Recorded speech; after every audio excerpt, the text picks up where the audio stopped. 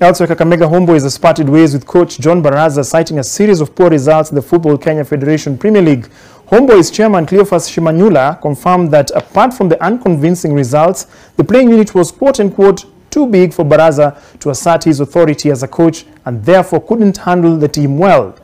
Technical Director Edward Manoa will be the acting head coach until a new tactician is named, as John Moore serves as goalkeepers coach replacing David Juma. Team captain Moses Mudavadi will serve as player coach.